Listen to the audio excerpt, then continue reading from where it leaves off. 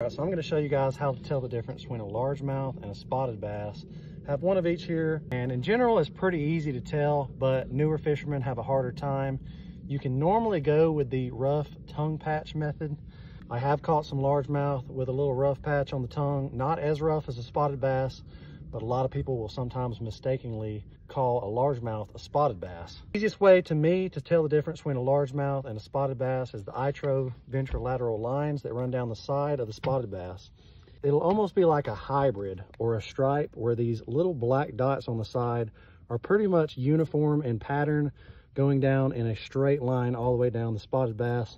Generally, spotted bass have a little bit of blue right here on their cheekbones and around the gills. You can tell on this largemouth, their ventrolateral lines are kind of a little bit more splotchy. They don't really have the black dots on the bottom like a spotted bass does. That's the easy way, in my opinion, to tell the difference.